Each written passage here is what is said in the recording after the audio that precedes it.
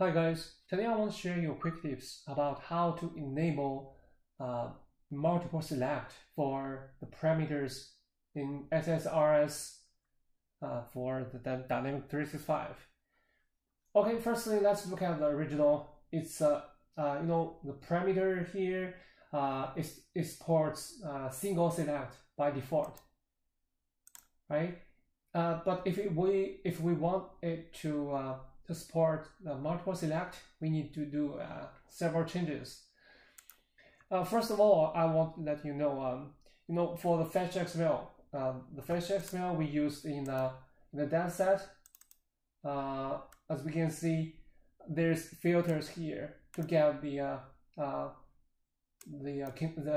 records which meet our conditions. The filters, the FetchXML can only support the static conditions. It doesn't support dynamic condition. That means, for the first ID, if it support multiple select, it's a dynamic condition, right? It's not static because each time the selection could be different. So use the FetchXML, we cannot enable the multiple select as we expect. Yeah. So the first change we need to make is we just remove the filter for this parameter. That means we will retrieve all the records just based on the other conditions. We just remove this filter. So just remove it and click OK here. Then we just go to the second step. We just go to this parameter. It support single select by default, so we need to change its property. Then in the general tab, we just check allow multiple values. Click OK. Then for now, it can support the multiple select. But next, that's the key step. How to enable the multiple select. So for now, we have retrieved all the records based on the second condition. So we need to do the filter in the tablets. This tablets just show the retrieved results. So we just click the tablet frame, just right click, get the tablets properties. In the property, we go to general, go to the filter, then just click add. We just find just that expression. The expression means the column we use to filter.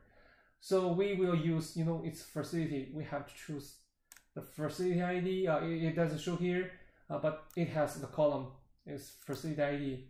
So we just find it. The first ID here, but it's the label. We have to use its value. It's good, right? Value. So the operator should be in value. We just click the FX, then just go to the expression editor.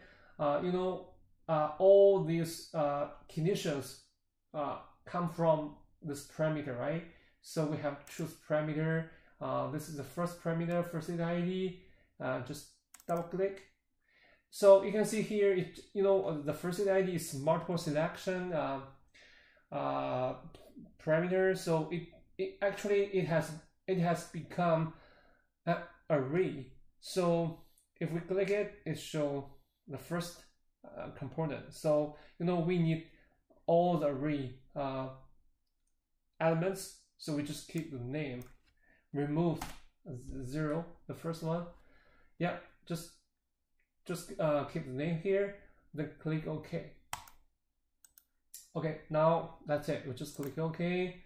So let's do the test. Go to the preview.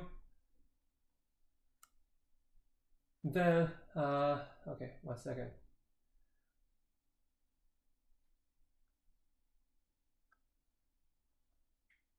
Then we just make a try. So for now, you can see by default it's select all.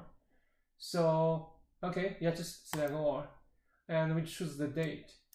I know there's 2 records on August 30th, 2020.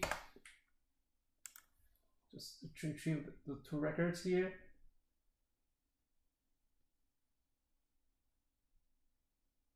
So you can see here, it shows 2 records. Let me just choose only one. I know it has 1 record. I just choose this one only to test this filter works. Click View Report.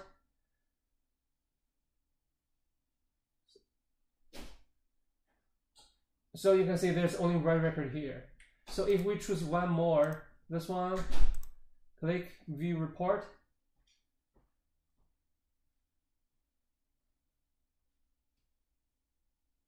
So you can see it works, right?